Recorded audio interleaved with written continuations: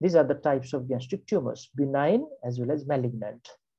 Now, regarding the benign tumor, these are the names. Epithelial one, okay, connective tissue tumor, vascular tumor, and smooth muscle tumor. So epithelial are the adenoma. They may be polyp or they may be polyposis. Polyp is a single one, a polyposis is the multiple one. They are known as gastric adenoma. Adenoma means they are benign. Connective tissue may be fibroma or neurofibroma. Both are benign. Vascular, they are hemangioma. They can occur anywhere where there are blood vessels. And leiomyoma. Stomach has a smooth muscle coat. So leiomyoma also can be there. So these are the benign one. They are very uncommon and they are reported in about 5 to 25% of the autopsies. And they do not cause much clinical problem. So they are not important from, discussion point of view. Let's move on. On the other hand, the second types of gastric tumor are malignant. See there. They are again divided into primary and secondary. Primary means the malignant tumor developed right there in the stomach. And secondary means it has reached the stomach from some other sources. The most common primary, gastric malignancy is adenocarcinoma. See there. In 95% of the time, adenocarcinoma is the primary gastric malignancy. Others may be lymphoma, leiomyosarcoma, or carcinoid. I'm sure by this time every student knows the meaning of these.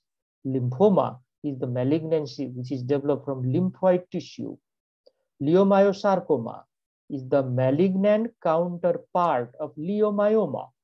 Leiomyoma is a benign tumor developed from smooth muscle. So if malignant tumor comes from the smooth muscle, we call it leiomyosarcoma. And what is carcinoid, by the way? What is this? Sir, it is serotonin releasing. Tumor, sir. Exactly. Serotonin releasing malignancy. Serotonin releasing malignancy or tumor. Excellent. Now, secondary, that's quite uncommon in case of stomach, but the sources, okay, include spread from a breast carcinoma or malignant melanoma, or spread from adjacent intestinal organ, okay, like pancreas, or even from the nearby structure, which is very uncommon. So we never talked about this.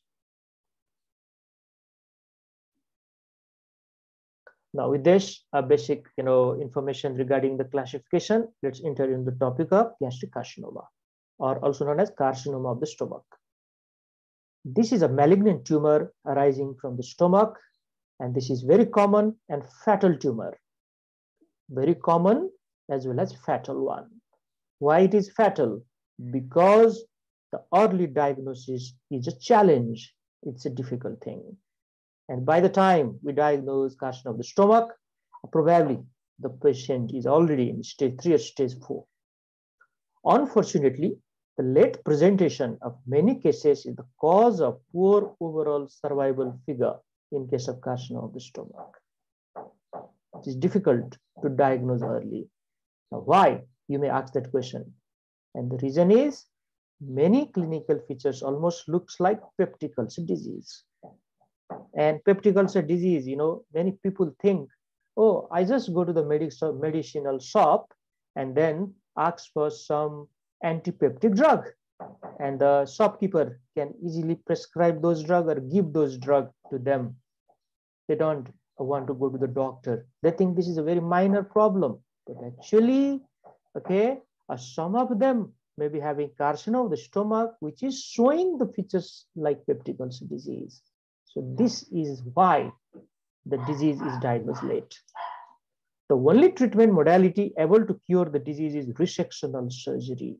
Okay, we'll talk about that at the end when we talk the management part.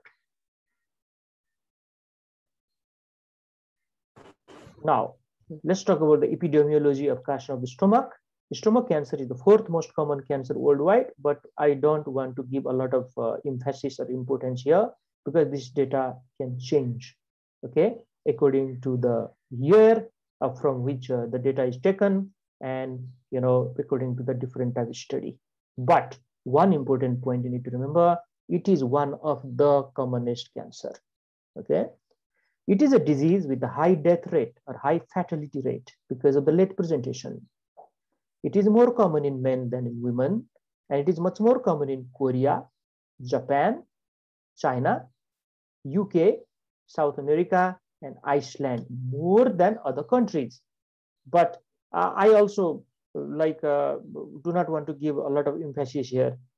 If we don't properly explain, then the medical student may think this disease is only found in those countries. Please, it is not the point here. It is more commonly found in those countries, but it may be found everywhere in the world.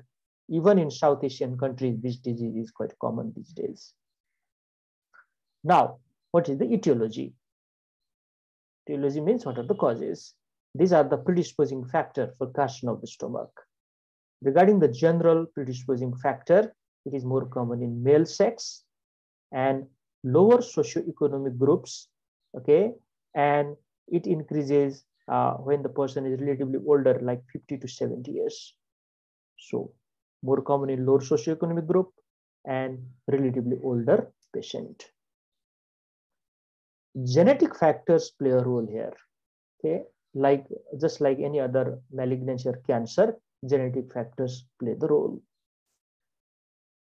Though there is a relatively weak influence of the genetic factor, but these are the points which will pinpoint the role of genetic factors here. See this? It is more common in individuals of blood group A. But this is a bit of controversial statement, but from the exam point of view, the question can be asked to you.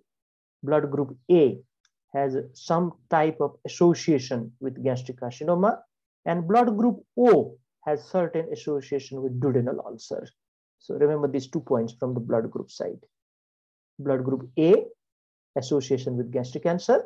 Blood group O has association with duodenal ulcer.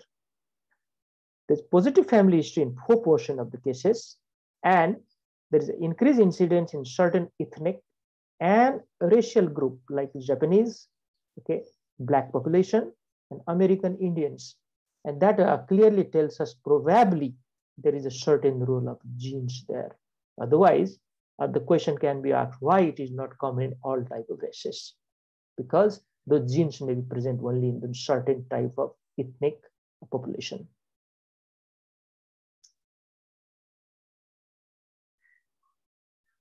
Now, what's the role of diet? Okay, the diet has got a very important role to play. Nitrites, which are derived from nitrate, are the important carcinogen regarding carcinoma of the stomach. Okay, nitrites, they're derived from nitrate, and they are very common in preserved type of food. Now, preserved food, let's talk about the meat here. Okay, sausage, isn't it? Salami, and all those, preserved type of meat or preserved type of food, even tuna fish, all those different type of things are high in case of nitrite concentration. So we cannot take this food almost every day, 1 or 2 times in a week or in a month. Yes, everybody wants to have this type of food. We want to change the taste. That is fine, but not in a regular basis. Smoked and salted food and pickled vegetables are also, damaging for the stomach lining. Okay, remember the barbecued food, which is so popular in China, Japan, and Korea. Now, these days, it is popular everywhere, of course. Even we love to eat that almost on a regular basis. But these foods are not good for our health. They are smoked food and they are excessively salted one. Once or twice, we can have them, but not on a regular basis. Lack of fruit and vegetables. This is common, type of things in any malignancy. What is the link between fresh fruit and vegetable and malignancy? What is the link? Yes. So fresh fruits and vegetables contain the vitamins like vitamins A and different, which are the antioxidant and maintain the epithelial covering, and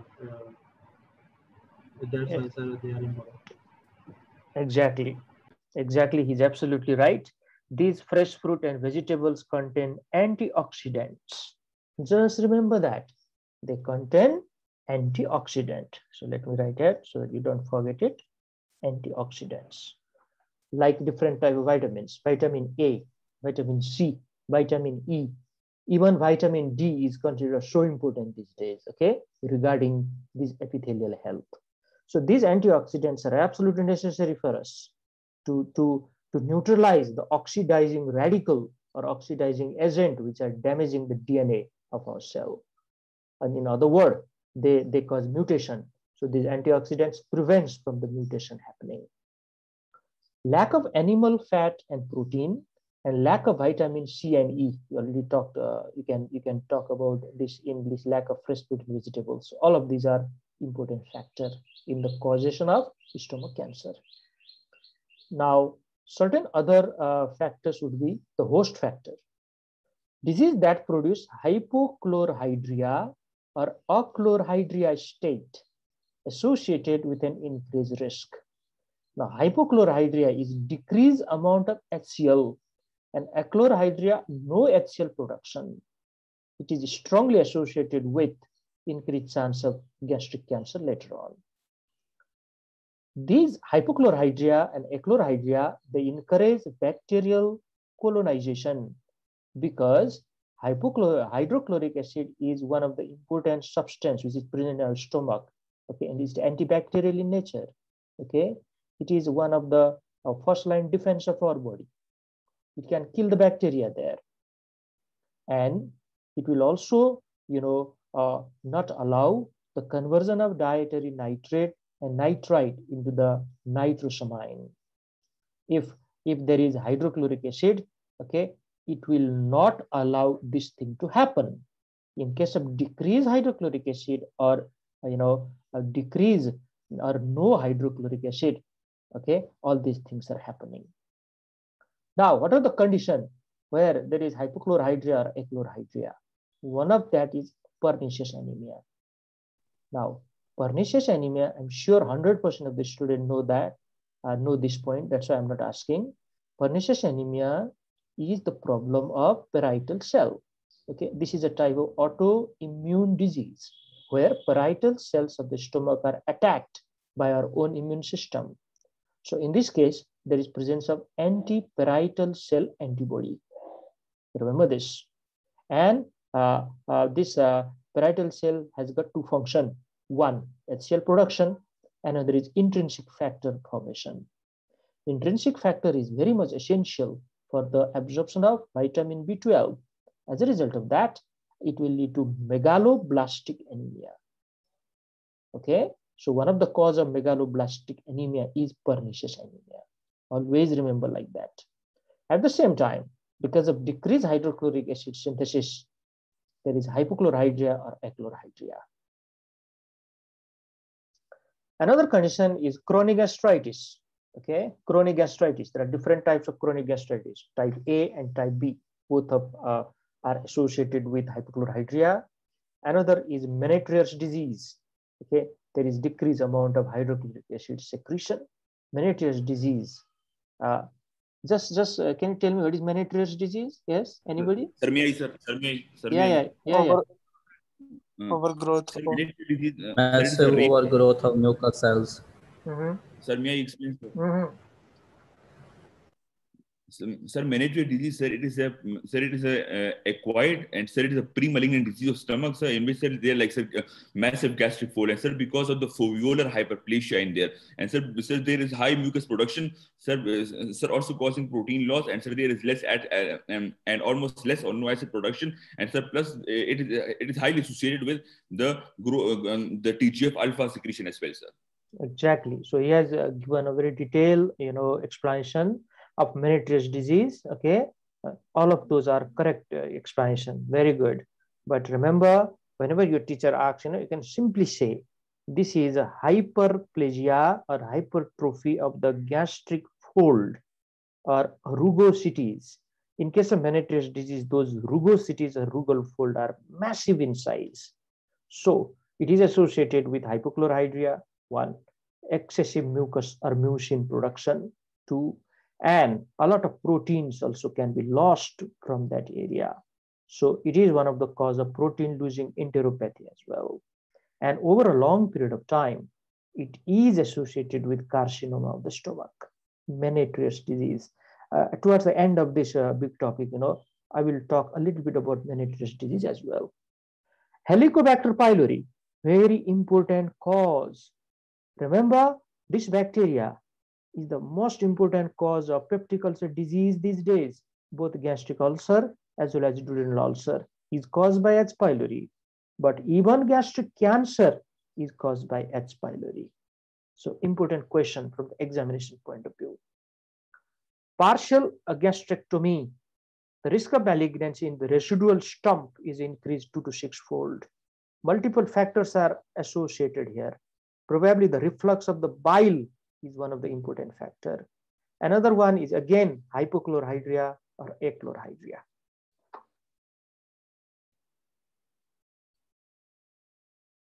Now, let's continue about some other host factors. Presence of gastric neoplastic polyp, okay, is associated with gastric cancer. This neoplastic polyp can just convert into gastric cancer. Gastric ulcers, already talked so many times. Okay, few of the gastric ulcer may convert into gastric cancer, especially if the ulcer is more than 2 centimeters, okay, and towards the greater curvature side. Intestinal metaplasia and dysplasia. Intestinal metaplasia and dysplasia. Okay, these are also associated with gastric cancer. What is the meaning of this? See there. This is not the occurring in intestine. The meaning is gastric epithelium is, changing into the intestinal looking epithelium. That is the meaning. Okay. So intestinal epithelium or epithelial cells are quite tall.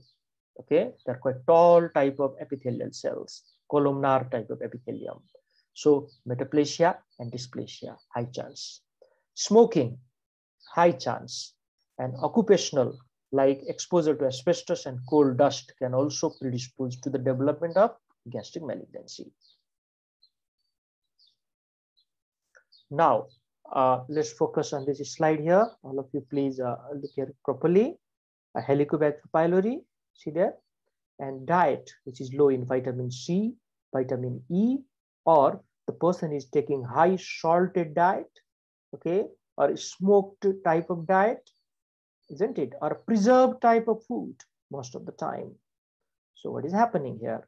Because of this exposure, the normal gastric mucosa will develop chronic superficial gastritis.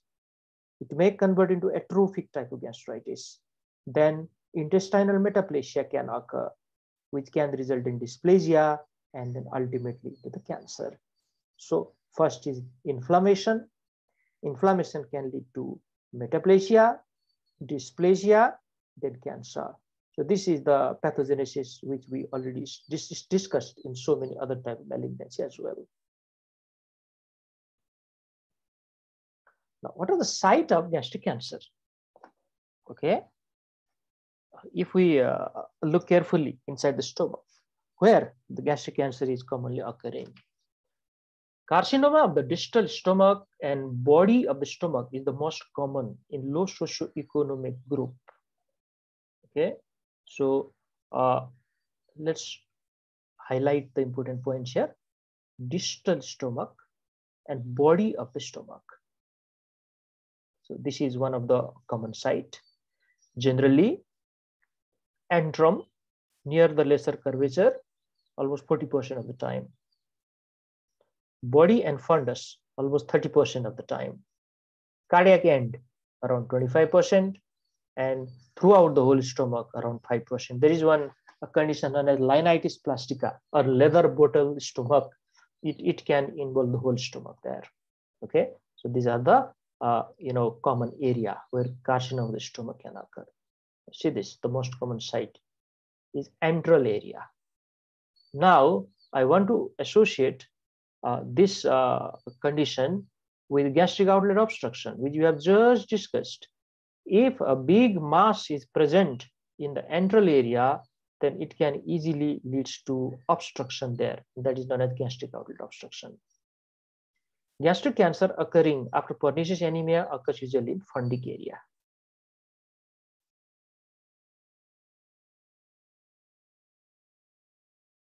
Okay.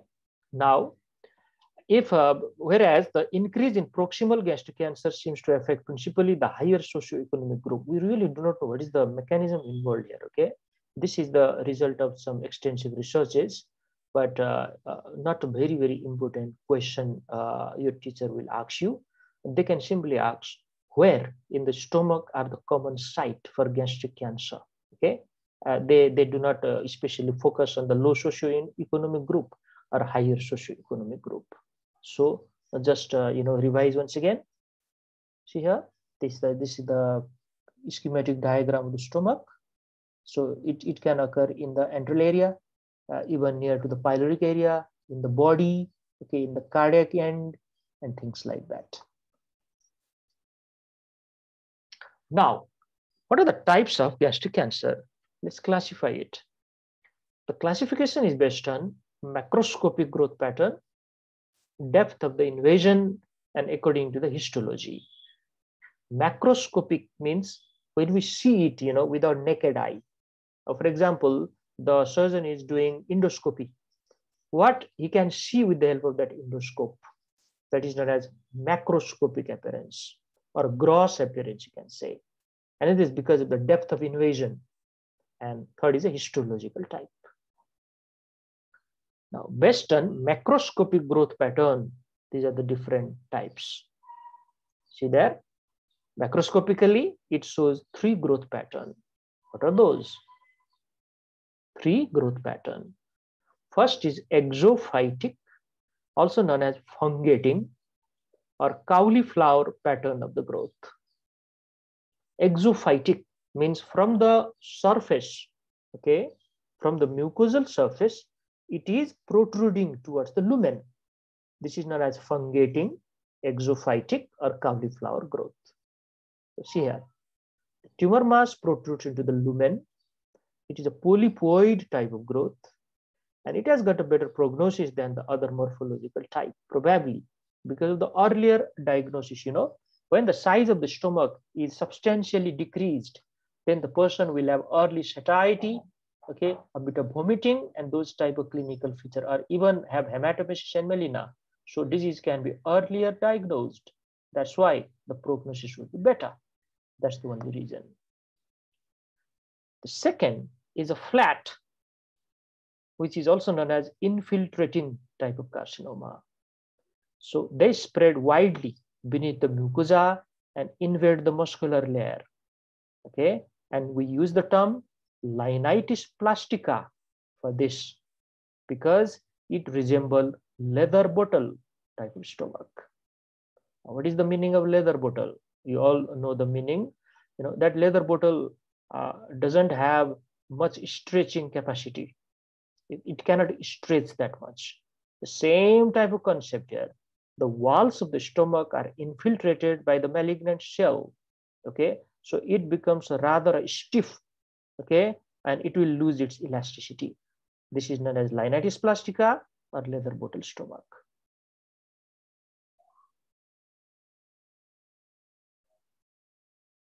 The third one is excavated or ulcerative type. See this, excavated or ulcerative type. Now, the name itself suggests there is ulcer formation here. These ulcers are broad-based ulcer with a necrotic center. Okay, they are usually large in size, much larger than gastric ulcer. Remember, sometimes we are confused whether this is a peptic type of gastric ulcer or this is gastric cancer. So size is really important one.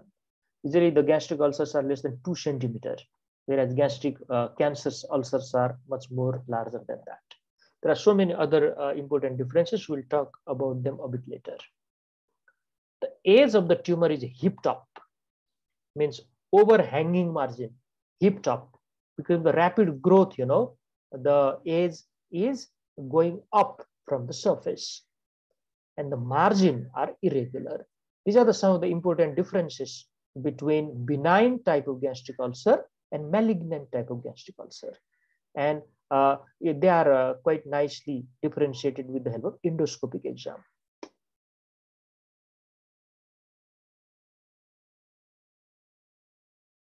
Now, this picture we have already seen in pathology discussion.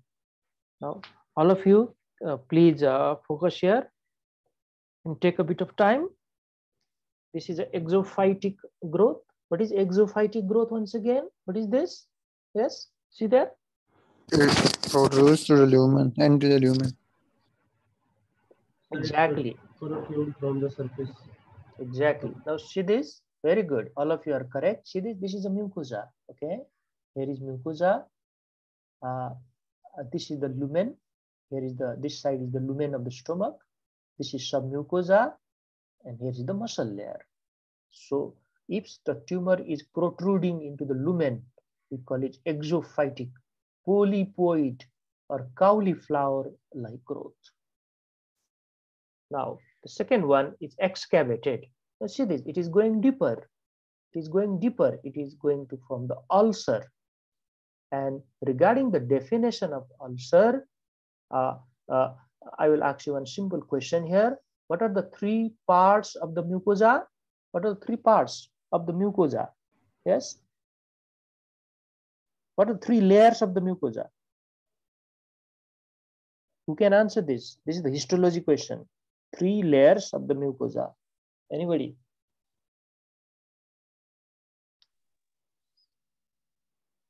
Sir, the muscular is mucosa, sir, the lamina propria, sir, and the epithelium the innermost layer, sir. Yes. Muscularis. Sir, muscularis mucosa, sir, the lamina propria, sir, and we've got, sir, the epithelium the innermost layer. Exactly. You're absolutely right. Yes, that's the question I'm asking. Epithelium, okay, then lamina propria, and muscularis mucosa, and muscularis mucosa. Now, there is a reason why I have brought this point here. If this ulcer has crossed the muscularis mucosa layer, then this is no more erosion. It is definite ulcer. This is, you never forget this, because there are some erosion formed inside the stomach. And sometimes it's difficult for us to distinguish whether it is a real ulcer or just the erosion. Erosions are easier to treat, but ulcers are very difficult. So definition of ulcer is when this extension is already crossing the muscularis mucosa, and even beyond that, it is definite ulcer. So excavated means ulcer formation. These are the three layers of the mucosa. Okay. Sorry. Let me write it here. These are the three layers of the mucosa, so that you don't forget later. Now, another one is a flat or depressed type. Flat or depressed type. Slightly depressed, but not like an ulcer formed.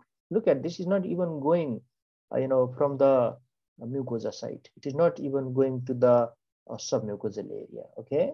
And another important type is a linitis plastica, when this flat or depressed type is involving the whole of the thickness of the stomach. It will lead to loss of elasticity of the stomach. That's why we also call it leather bottle type of stomach. Very important question from examination point of view.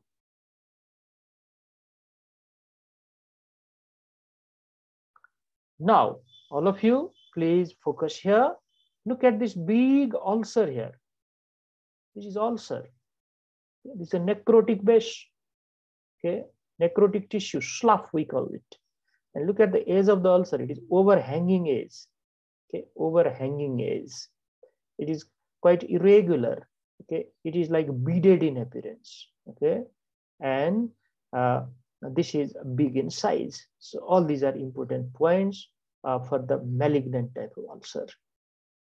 This is excellent picture here. Let's move on. Another type is based on the depth of invasion. based on the depth of invasion. Now, this is a malignant tumor we are talking about. So it has a property of local invasion. It can go deeper and deeper.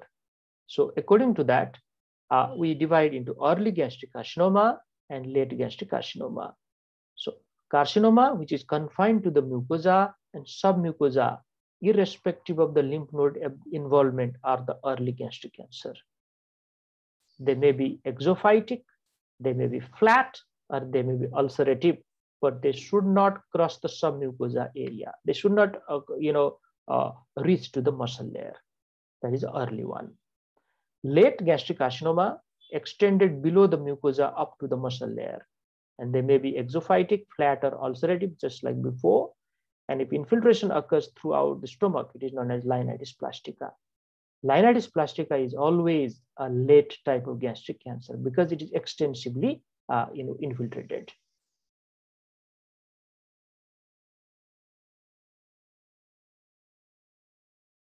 Now, okay, the picture, it's a schematic diagram, but very, very informative one. And if you remember, I showed this picture during the pathology discussion also. This is the early gastric cancer. See this exophytic type, flat or depressed type, or ulcerative type, but they have not reached to the muscle layer. They have not reached to the muscle layer. Either mucosa or submucosa is affected. That's why they are the earlier one. Whereas the late gastric cancer, look at this. It has involved the muscle already. See this? Muscle. Okay, is extensive involvement, linitis plastica or leather bottle type. And this ulcer is so deep that it has already involved the muscle layer. So these are late gastric carcinoma. Now, this is a beautiful specimen. This is a specimen, which is showing leather bottle stomach or linitis plastica. Look at the thickness of the stomach wall. This thickness, okay, is because of the infiltration of the stomach wall because of the malignant cells. Okay, now see that the lumen is quite narrow and it is non-distensible. As a result of this person will have early satiety, even after eating a less or small amount of food, or the meal, the person is full. Okay, and the family member will ask the question, what's wrong with you? Why are you not eating, just like before? And the person says, I cannot eat, I'm full already. At the same time, the person must be losing weight, The person has so many other features of malignancy, but people may not see it properly. Patient may ignore it. And it may cause delay in the medical attention. Now, another type of classification is based on the histology. This is also known as Lauren classification. So there are different types of histological, classification now. In this system, there are principally two forms of the gastric cancer. One is intestinal gastric cancer, where intestinal metaplasia is essential. Means the gastric epithelium is, changing into the intestinal type of epithelium. This is known as intestinal metaplasia. And another is diffuse gastric cancer. Okay, and in this type, the cancer cells are arranged singly or in cluster. Okay, even the signet cell may appear. I'll show you what this signet cell means. Okay, in the picture, signet cell is the nucleus. Okay, is present towards the peripheral area. The nucleus is pushed towards one of the peripheral site, and a lot of mucin is collected inside the cell. So it almost looks like a ring. Okay, ring on the finger, and we call it signet cell appearance. This diffuse gastric cancer spread widely in the gastric wall and hence has a much worse prognosis. Now, all of you, please focus here. This is the intestinal type because the gastric epithelium is changing the intestinal type. Okay, it looks like intestinal glands. just like look like a cancer of colon and esophagus. Whereas this is a diffuse type of carcinoma, and look at this signet ring cell. See this? This is a nucleus. The nucleus is pushed to the periphery, okay? And there is a lot of mucin collection in the cytoplasm. So if I, compare this appearance, it almost looks like a ring-like appearance. This is a ring on the, surface of the finger. Just remember, this area looks like finger, and this area looks like the ring. This is known as signet ring appearance. Okay, so these are two important histological type: intestinal type and a diffuse type of gastric cancer. Now, let's talk about how gastric cancer is spread. Okay, what are the different modalities of spread? First is a direct spread to the surrounding area or the surrounding structure. Now, look at this picture here. The surrounding structures, the important ones are lower end of the esophagus and the pancreas. Pancreas is present right there in the stomach bed. Okay, spleen is also present a little bit, on the left side. See this spleen, and the upper part is the esophagus. Liver is also present here. Okay, the porta hepatis is present here. The lesser omentum is present here. The greater omentum is here. So, if these structures or the organs are involved by the direct spread, okay, we call that local invasion.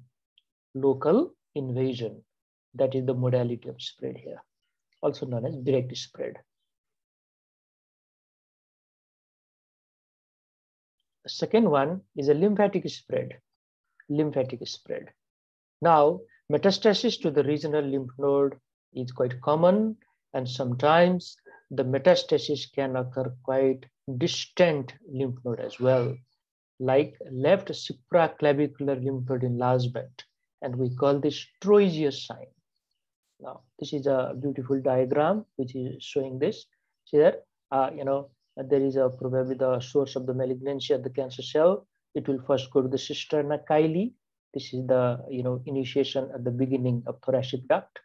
Okay, then through the thoracic duct, the malignant cells will go upward, and then it may involve the left supraclavicular lymph node. Okay, and this is known as Troisius sign. Okay, but the name of this lymph node is known as Virchow lymph node. Name of the lymph node is Virchow lymph node, but this particular sign is known as Troisius sign. Later on also I will talk about this. Now, a little bit more knowledge here. There are different tiers of the lymph node, okay, around the stomach. Some of the lymph nodes are attached right on the side of the greater curvature as well as lesser curvature.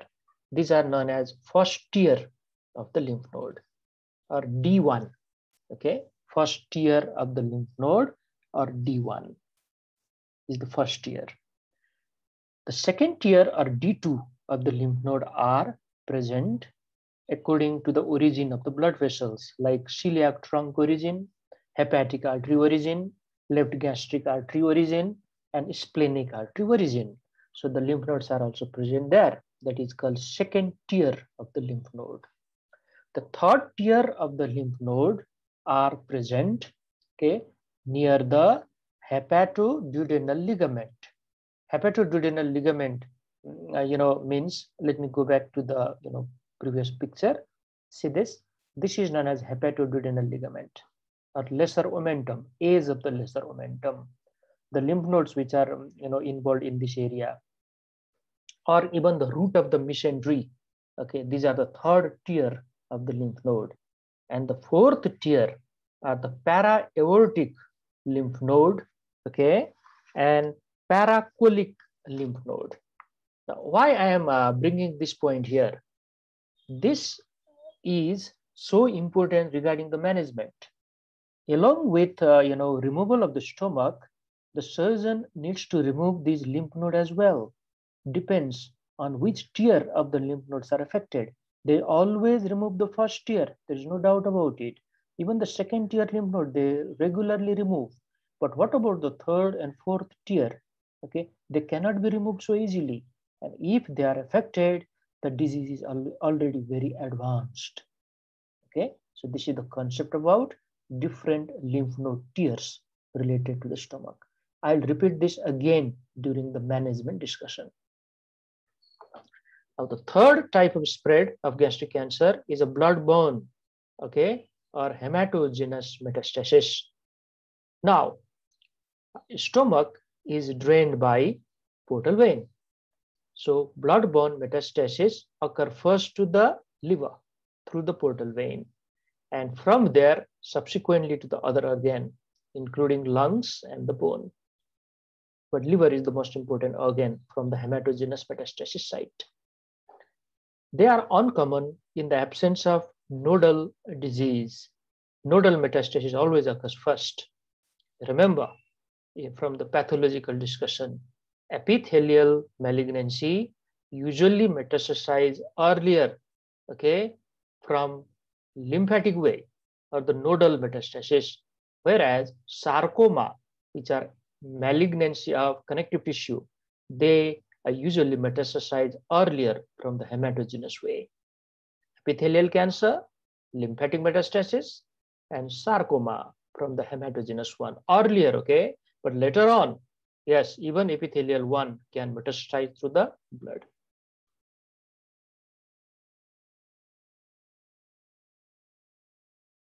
Let's move on. Now, the fourth one is a transperitoneal spread. This is also a very important concept here. Transperitoneal spread.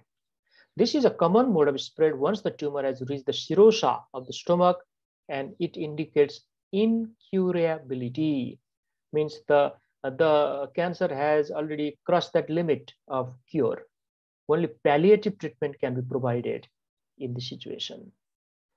Tumors can manifest anywhere in the peritoneal cavity and give rise to ascites, okay, if the cancer cells infiltrate the peritoneal membrane or peritoneum. Ascites is quite common. Krukenberg tumor, if they are deposited on the ovarian surface. Remember, in this case, bilateral ovaries are affected, and this tumor can become really huge one. These are called Krukenberg tumor. Very, very important question from the exam point of view.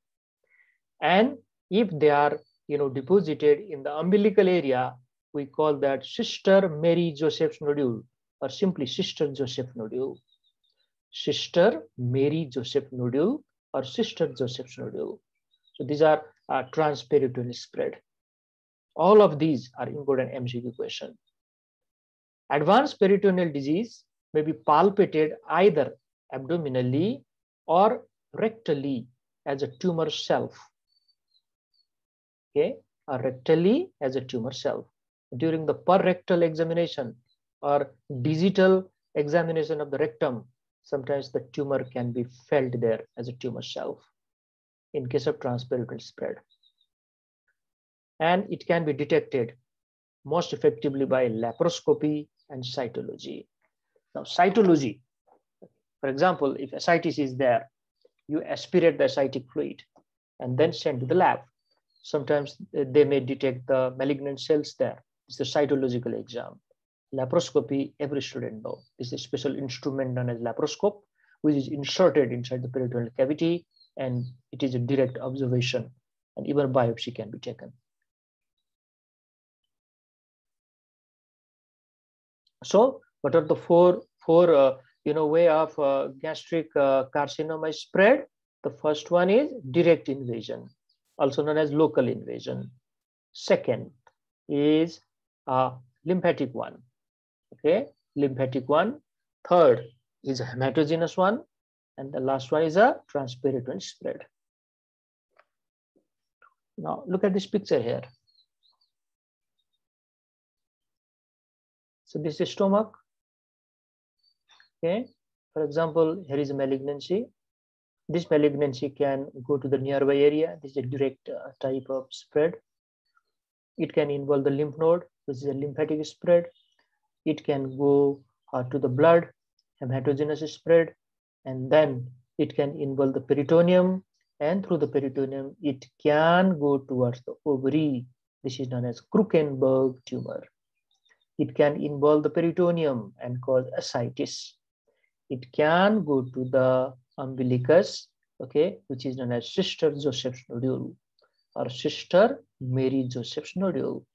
Now look at this abdomen. What observation, okay, is there in this abdomen? Yes. What can you see in the abdomen? Extended abdomen, sir. Distended abdomen ascites. Exactly. You should say the abdomen is distended. Okay, that is the correct way of answering. And then, according to the topic which we are talking now, this is the carcinoma of the stomach. It can metastasize to the peritoneum, and peritoneal affection can lead to ascites. So most probably, this is a case of ascites. Always say like that in the exam. Always. Otherwise, the examiner thinks, you know, you have already seen this case. You have already seen this picture. Somebody was already helping you. So, you know, be a little bit clever in answering the question. Yes, you already know this is ascites, but start like this.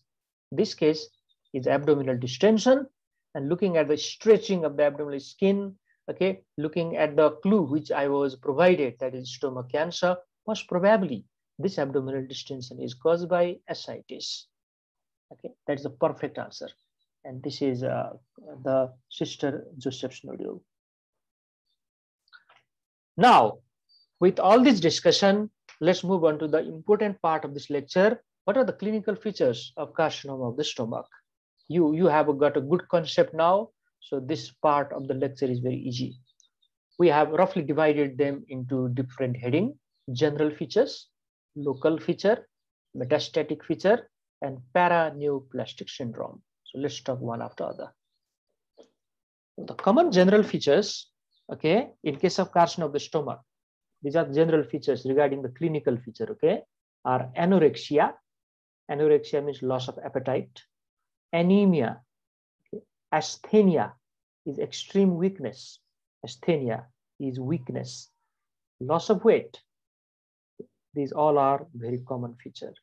These are present in any type of malignancy, not only here. That's why these are known as general or non-specific feature. But they may provide us a clue, you know. If some patient is having these features, we may suspect malignancy. Now it is our job to find where is that malignancy, where in the body. Is it in the GI tract? Is it inside the lung? Is it in the urinary bladder or the kidney? Something like that. So these are called general features. Loss of weight in case of malignancy is because of the metabolic effects of the tumor and a reduced intake of food. These cause extreme loss of weight. This is extreme loss of weight. And can you tell me the medical term of extreme loss of weight? What we call that?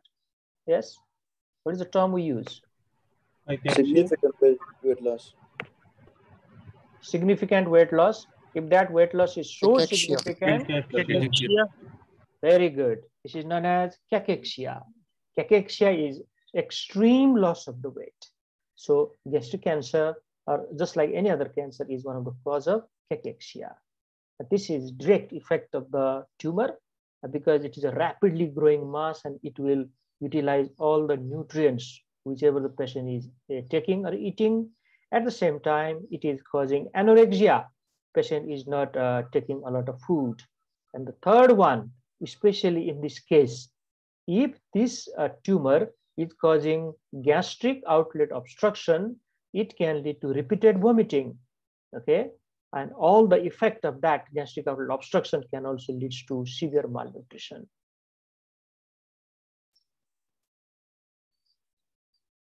Now, let's talk about the local feature. Local features means because of that mass, because of the cancer there. What are the local clinical manifestations? Patients are most commonly over 50 years of age and initially develop dyspepsia. Now, see here, that's why many of the people confuse this with peptic ulcer disease or even gastritis because of this dyspeptic symptom. Dyspepsia means a very vague type of symptom. The patient may have certain uneasiness on their tummy. They may have certain gas formation on their belly, or they may complain about indigestion. This is known as dyspepsia. With advanced disease, patients present as early satiety, bloating, and distension. Now see this, early satiety means, okay, after eating a small volume or amount of the food, patient feels satisfied. This is because of decreased capacity of the lumen of the stomach. And this decreased capacity of the lumen is mainly produced by linitis plastica or leather bottle type, or if there is some fungating or polypoid type of mass which is going towards the lumen, it will also lead to narrow lumen of the stomach. Bloating, okay? Bloating means it's a fullness, it's a sense of fullness, it's a sense of gas formation there. And distension is swelling of that area, okay? So many causes are there for the distension. One of the causes is ascites, which we have just talked about. Another is gastric outlet obstruction that can lead to massive distension of the stomach, okay? That can also lead to distension of that area. Obstruction leads to dysphagia, especially if the tumor is present at the cardiac end. Dysphagia can occur. What is dysphagia? What is dysphagia? Difficulty to swallow, sir. Difficulty to swallow. Exactly. Swallow. Difficulty to swallow. Very good. Difficulty to swallow is done as dysphagia. So quite easy to understand. If the tumor is at cardiac end of the stomach, it may compress the distal end of the esophagus. Another is features of gastric outlet obstruction, GOO, gastric outlet obstruction. If the tumor is at pyloric end, we already talked that, okay, in today's class. Another is epigastric fullness. Another feature may be bleeding, okay, bleeding. That bleeding may lead to hematomesis or even melena. Yes, melena can also occur. It depends how much blood is collected there. Or if the bleeding is persistent and ongoing type of bleeding, and it is not the major amount, it can give rise to iron deficiency anemia. This is microcytic hypochromic anemia. There may be formation of a palpable mass, okay, especially in the epigastric area or by the involvement of the liver, and it may present with perforation as well, but that is a bit rare. Perforation is more common in peptic ulcer disease than in the carcinoma of the stomach. These all are features of the advanced disease.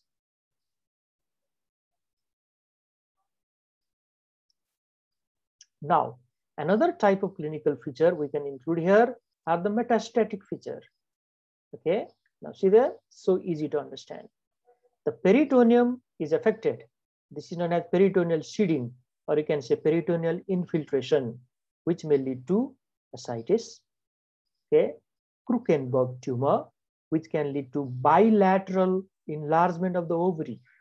The tumor cells go and deposit on the surface of the ovary, okay, and there is a huge enlargement of the ovary on the both sides, Krukenberg tumor, and there is even the formation of the pelvic mass.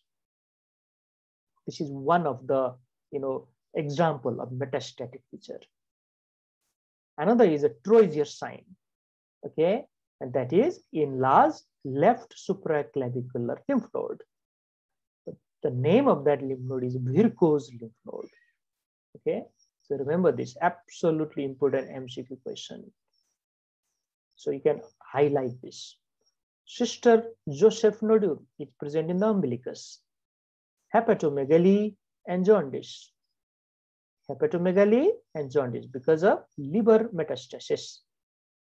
Pleural effusion if the cancer has spread to the lung, or cannonball appearance of the lung, we say cannonball. Okay, cannonball appearance is a rounded opacity present in the lung when we take the chest X-ray. That means there is a secondary deposit in the lung as a result of other malignancy. These are the metastatic feature. So many other things you can include here, bone involvement you can include here. Sometimes even brain involvement can occur.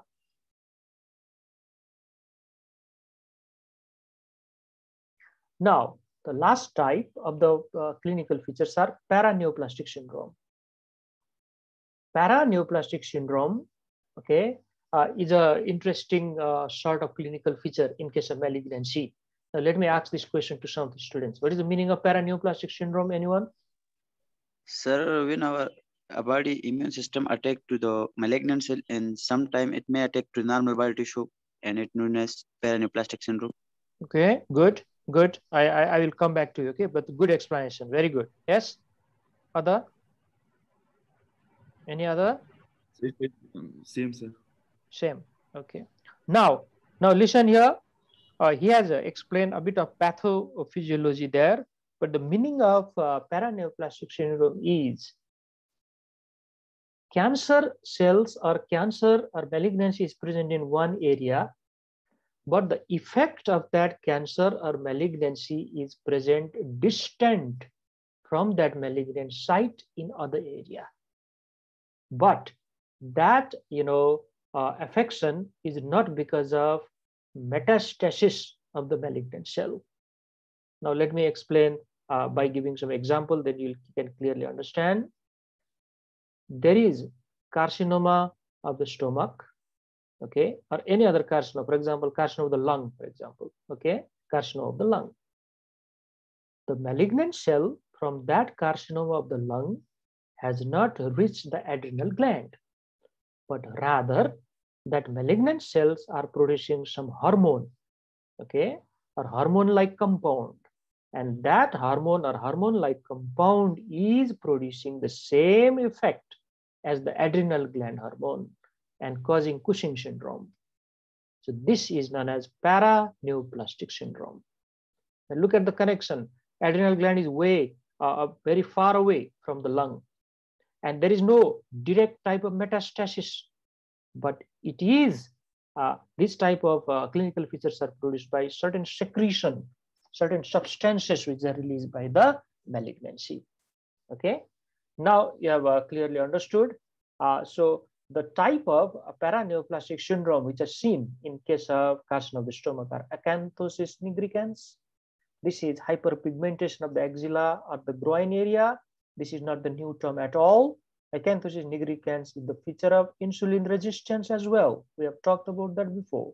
But during that class, I clearly told you that is one of the tumor marker of visceral malignancy also. Never forget this. Look at this picture here. This is axillary area, and look at this velvety type of appearance. Black pigmented area with a little bit of raised from the surface. This is known as velvety appearance. This is typical of acanthosis nigricans. It is not only appearing here, but it is also appearing in insulin resistance case. In case of gynecology and obstetrics, there is one condition which we have recently discussed. There also acanthosis nigricans can be found. What is that? Yes? Polycystic ovarian disease. Exactly. Polycystic ovarian syndrome or disease. Remember, that is a perfect scenario of insulin resistance case. So acanthosis nigricans can be seen there also. Acanthosis nigricans can be seen in other malignancy also. So not only here. Another important point here is Trousseau syndrome. This Trousseau syndrome is migratory thrombophlebitis. Okay, this see that thrombophlebitis is inflammation of the vein, especially the superficial vein, and this is migratory. Maybe one day one important superficial vein is affected, and after 2 to 3 days another vein will be involved with a similar type of mechanism. This is known as Trousseau syndrome. It is also seen in pancreatic malignancy or pancreatic cancer. Now, with this discussion, let's enter into the investigation part. Now, what investigation you like to do here? The most important one is endoscopy and then biopsy. This is the investigation of choice. If somebody asks you why this is the investigation of choice, you can give many different reasons here. Okay. First is, with the help of endoscopy, the surgeon can directly visualize the malignant area, how it looks. And the diagnosis is quite easy. And even important reason than that, the surgeon can take biopsy from that area and confirm it in the lab. Third one, with the help of endoscopy, you can do certain procedure there. If that area is bleeding, for example, you can stop that bleeder with the help of coagulation. So 3 important pictures are shown here. This is called fungating type of growth. Look this, it has grown towards the lumen, fungating. Okay. Another is ulcerative. Okay. This is ulcer. See this? This is the edge of the ulcer, which is overhanging edge, and this is a slough at the base of the ulcer. And this is a linitis plastica. The lumen is very narrow now. It is difficult to have a concept by only this picture, but this is a thickened abdominal mucosa on the wall, and then very narrow lumen. Another investigations after endoscopy is barium meal. Okay, barium meal. What are the important points in barium meal? What are the suspicious findings? There may be space occupying lesion or space occupying mass present inside the stomach.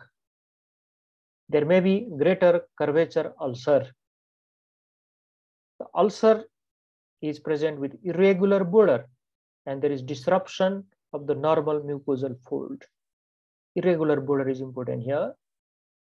That area may be contracted, okay, and the stomach may be non-distensible.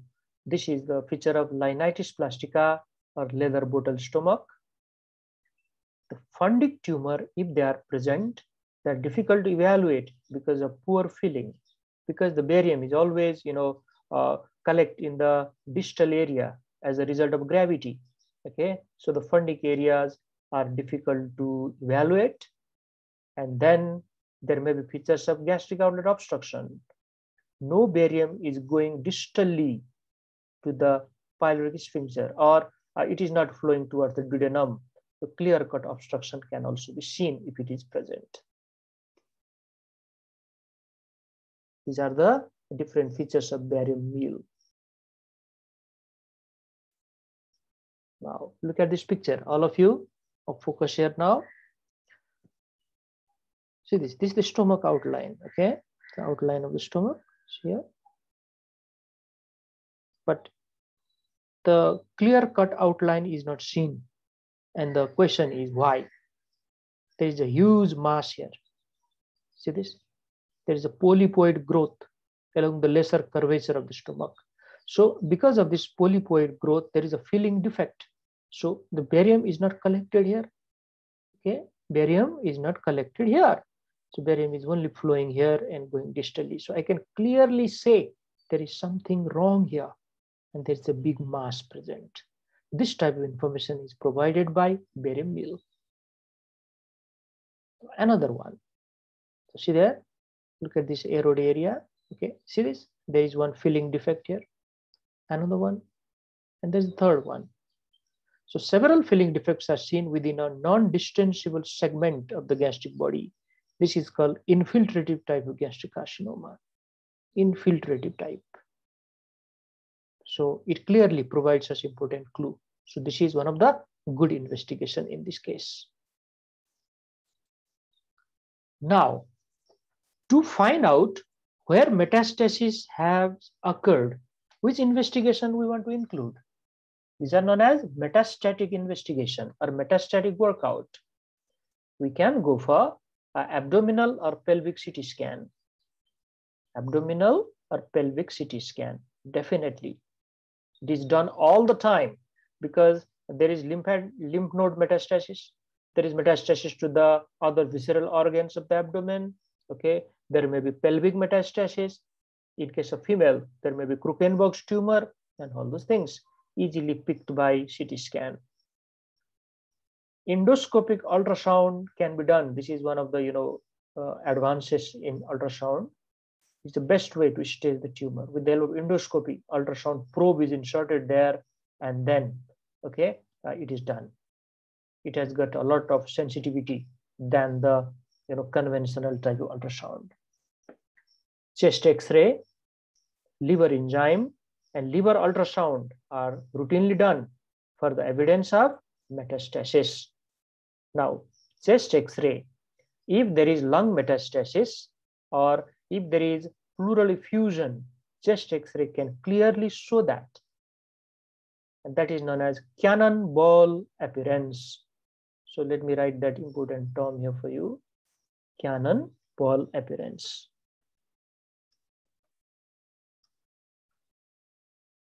This is an important radiological term. Cannonball appearance means lung metastasis or pulmonary metastasis. These are rounded type of opacity which are present in the lung, and usually they are bilaterally affected. Liver enzymes are elevated in case of liver metastasis. Now, which liver enzymes are elevated here? Which liver enzymes? Yes. Which are those?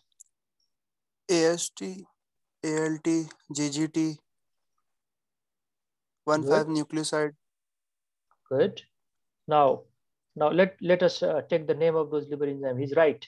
The name of the liver enzymes are AST, okay, ALT, ALP, okay, then GGT, and 5, okay, nucleotidase. Yes, these are the important one. Now, out of these, okay, some are more easily raised than the other. Now we need to understand that.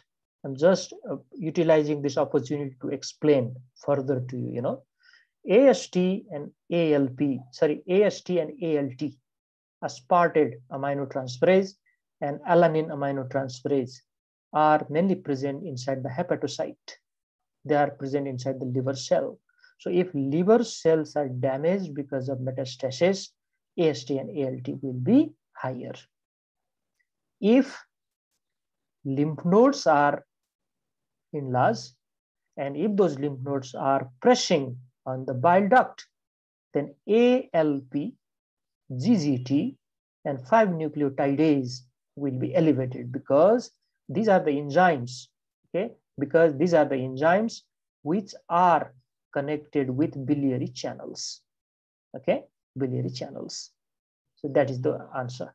So it can affect directly the liver, or it can obstruct the biliary duct. We don't know. So according to the situation, the different types of liver enzymes may be higher. Understand like that.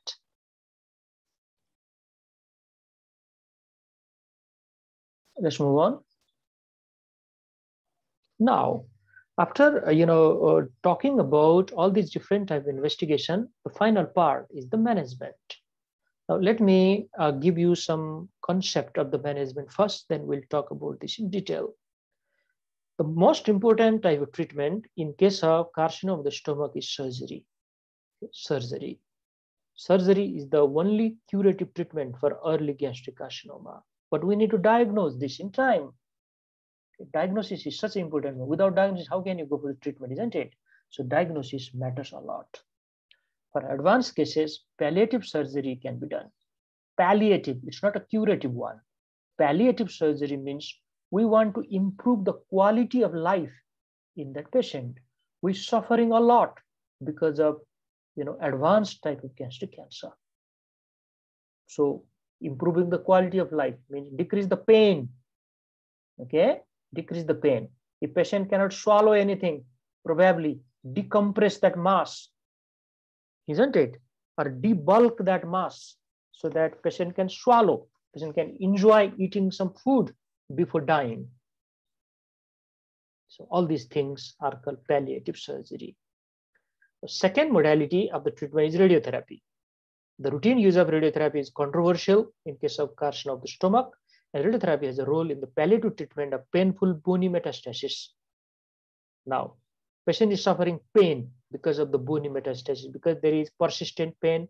There may be even fracture because of the bony metastasis. So radiotherapy has a role to play in destruction of those metastatic area. It may help. Third is a chemotherapy. Gastric cancer may respond well to the combination of cytotoxic adjuvant chemotherapy and neoadjuvant chemotherapy. Adjuvant, okay, means in combination to other therapy. They are not the only therapy. We always combine them with something else, like surgery. Combination of epirubicin, cisplatinum, and 5-fluorouracil can be given. This is not an important, part of the management. Nobody is going to ask any question from this. We love to ask what are the different types of surgery and what are the different type of reconstructive surgery in case of carcinoma of the stomach. Now, let's talk about this curative surgery. It is applicable for early cases, definitely, because it can be curable, the early gastric cancer. The goal of curative surgery is to resect all tumor with negative margin and adequate lymphadenectomy. So negative margin means I need to sacrifice some of the normal area also, okay, some of the normal area, which is very near to the malignant site. So I need to sacrifice that area along with removal of the lymph node. This is known as lymphadenectomy. So two types of processes are available. One is subtotal gastrectomy. Another is a total gastrectomy, followed by reconstruction surgery. So subtotal means a small part of the stomach is left behind. The surgeon decision matters there, If the surgeon thinks I don't need to remove whole stomach, he can do that. It's not a subtotal gastrectomy. And if the surgeon thinks it is too risky to leave any part of the stomach behind, so let's remove all of that, it is known as total gastrectomy. Along with that, the lymph node resection or a lymphadenectomy is absolutely important procedure. We combine this together with gastrectomy. So what type of lymph node resection they like to do? At least a D2 gastrectomy. This D2 means removal of the second tier of the lymph node is performed on all operable gastric cancer. Now, if you remember, I explained this regarding the lymphatic or lymph node metastasis. D1 is the first tier of the lymph node, which are connected with the lesser curvature or greater curvature of the stomach. D2 is a second tier of the lymph node, which are present in the origin of the blood vessels in that area, like celiac trunk area, left gastric blood vessel or left gastric artery, splenic artery, okay, or even hepatic artery. The lymph nodes which are present there are called D2 lymph node. So they are removed. That is the point. Some centers are practicing more radical surgery, okay, like D3 or even D4 resection. Now, what is the meaning of that different tier of the lymph node? Okay, let me highlight that once again. Okay, see here. D1 is a perigastric lymph node, which are directly attached along the lesser curvature and greater curvature of the stomach. Perigastric lymph node. D2, lymph nodes near the hepatic, left gastric, celiac, and splenic artery, as well as those in the splenic hilum. These are D2, a second tier of the lymph node. D3 or the third tier include the lymph node along the hepatoduodenal ligament. This is the free edge of the lesser omentum and at the root of the mesentery. Okay, and D4 lymph nodes are the lymph node present at the para-aortic area and the paracolic area. Para-aortic are the important one. Means on both sides of the abdominal aorta, the lymph nodes are present there. Now, what are the types of gastrectomy? All of you, please focus now. The first one is called total gastrectomy. Another one is called partial gastrectomy, or you can call it subtotal gastrectomy. Total gastrectomy is mainly done in carcinoma of stomach, where there is a proximal third gastric cancer. Proximal third means the cancer is present in the upper part of the stomach. In this condition, stomach is removed in block. Okay, in block means the whole stomach is removed. Whole stomach. No part is left behind, including the tissues of the entire greater omentum and lesser omentum. So they are also removed. So this is a massive surgery. And then one important thing we have to do now, that is gastrointestinal continuity is reconstituted by means of Roux-en-Y loop. This is known as reconstructive surgery, okay, to maintain the continuity. Roux-en-Y loop. It almost looks like the letter Y, okay, and it is the best type of reconstruction which can be done after gastric resection. I'll talk about this in the next slide, okay. Let me go to the partial gastrectomy first. In patients with tumor distally placed in the stomach, they go for partial gastrectomy. Distally placed means antral type of malignancy. Subtotal gastrectomy is very similar to a total gastrectomy, except that the proximal stomach is preserved. Subtotal is another term for partial, okay. So what is the meaning? In subtotal, the proximal part of the stomach is preserved. You don't need to remove it because the malignancy is towards the distal side. After that, reconstruction can be performed as Billroth 2 or Polya type of gastrectomy. Billroth 2, you already know, I have taught this in the topic of peptic ulcer disease. In Billroth 2, remember, you do not join the remaining part of the stomach to the duodenal loop. Okay, you do not join to the duodenum. First part of the duodenum, that stump is closed, and then a part of the jejunal loop is anastomosed with the remaining part of the stomach. That is called Billroth 2, reconstructive surgery. So let's look at the picture and make our concept clear.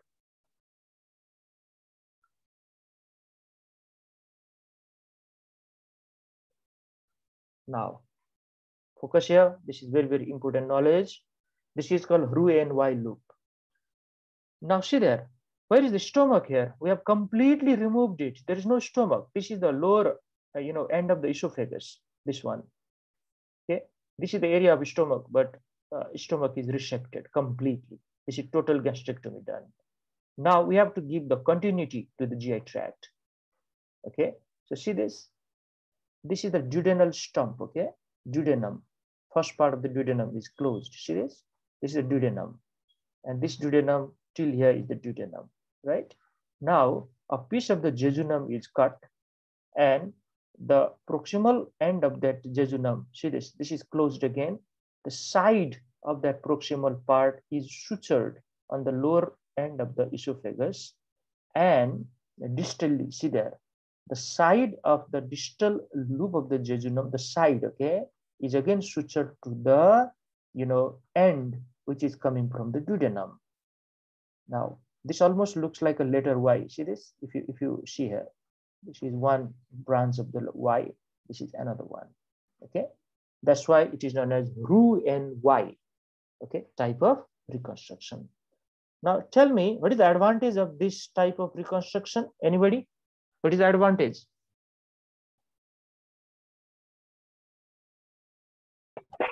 Sir, there is no reflux of the bile, sir. Yes. So we can avoid the GRD, sir, the reflux basically. There's reflux. Exactly. There is no chance of reflux of the bile. Excellent. Now see this, the bile is coming to the second part of the duodenum, which is not shown here. Okay, second part of the duodenum. Then the bile will come here, and this is a long, pathway for the reflux of the bile. So it will not happen here, and the bile will go distally. So this is called Roux-en-Y type of reconstruction. Now, this is Billroth 2. It's very easy. See this? In Billroth 2, okay, see that there is a lesion here, okay, peptic ulcer disease or carcinoma of stomach. Now, right now we are talking carcinoma of stomach. So let's say this is the area of carcinoma of stomach. So subtotal gastrectomy is done. The proximal part of the stomach is still left behind. Now, okay, now what they do not connect the remaining part of the stomach to the duodenum. Rather, they will connect it to the jejunum. Okay, so this is the duodenal stump. For example, till here is the duodenum, let's say. Okay, so this is the jejunal loop. So the food, with whatever the patient eats, will directly go to the jejunum, and the bile is nicely coming here, and it is again going from this route to the distal one.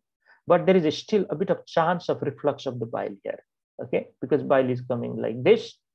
It is reaching very near to the stump of the stomach. So there is a chance that bile will reflux up. This is another picture, which is an even better one to explain the Roux-en-Y loop. Roux-en-Y loop is also done for subtotal gastrectomy, okay? Now, this is a subtotal gastrectomy because the proximal part of the stomach is still there. Is still there. This is the proximal part of the stomach. So this is the duodenal stump. See there, okay? It is not connected to the duodenum, rather it is connected to the loop of the jejunum from the side on type of anastomosis. And the distal end is also connected like this. Excellent type of reconstructive surgery. Now let's move on. What is a palliative surgery and what are the indications for palliative surgery now? It is important that patients with incurable diseases are not subjected to radical surgery that cannot help them. Now, this is a very, very important point for the doctors, and we have to convince this to the patient as well as patient's family. Now, everybody wants the disease to be completely cured, but all the time it is not possibility. So we need to explain this. If, okay, the disease is in stage 3 or stage 4, or very advanced type of disease, and if we, open the abdomen and we try to go for surgery, we will do more harm to the patient than benefit, and the patient, will suffer from that surgery. That's why the concept of palliative surgery has come here. So first of all, we should know what are the indications. These are unequivocal evidence of incurability. Means if these features are there, then we have to tell to the patient party that cure is not possible. Okay, these are hematogenous metastasis. Cure is not possible now. Involvement of the distant peritoneum resulting in ascites, nodal disease, and disease beyond the node. They are also known as tier 4 or D4 node. Remember, in case of carcinoma of the stomach, the para-aortic lymph nodes and paracolic lymph nodes are called 4th tier lymph nodes or D4. If they are affected, then probably it has gone too far already. Fixation to structure that cannot be removed. Extensive local invasion, okay, like retroperitoneal area are affected. So these all are evidence of incurability, and we have to go for palliative type of surgery. Now, what are these palliative surgery? One is palliative gastrectomy. Okay, palliative gastrectomy. Now, this gastrectomy is not done for cure. Remember that it is just done to make the quality of life better for the patient. So it is applicable for obstruction or ongoing bleeding. Okay, it need not be radical, and it is sufficient to remove the tumor. So whatever surgery is necessary, the surgeon will do that only, just to remove the mass so that the obstruction is no more there. Or if it is actively bleeding, then bleeder should be stopped or it is removed, followed by reconstruction of the GI tract so that patient can swallow, patient can eat, the continuity of the GI tract is maintained. That's the point. Another is gastroenterostomy, a connection of the stomach with simply intestine. For inoperable cases, we can go for that even without removing of the mass. Okay, and if the inoperable tumors are situated in the cardiac end, either palliative intubation, stenting, or another form of recanalization can be used because it obstructs the lower end of the esophagus, so patient even cannot swallow properly. Okay, so stenting or recanalization can be used. Stenting means putting a tube there, artificial tube at the center of the lesion. Now, what is the prognosis? This is an important point. How bad is this cancer or carcinoma of the stomach? It depends on the stage of the tumor. For early gastric carcinoma, the 5-year survival rate after potentially curative resection is greater than 70%. So this is a good point, but only for the early gastric carcinoma. And remember, we have already talked about in early gastric carcinoma, the diagnosis is challenging one because the sign and symptom are almost similar to the gastritis or peptic ulcer disease. Now, for all cases referred, the overall 5-year survival rate is approximately 37%. Means when they combine advanced gastric carcinoma and early gastric carcinoma, overall survival rate is around 37%. It is still better than carcinoma of the lung or pancreatic cancer or gallbladder cancer, but overall this is less. Okay, so at the end, I like to request you all to like the video as much as possible, share it among your friends, and subscribe to the channel so that it will encourage me a lot for the future videos and recordings. Thank you so much.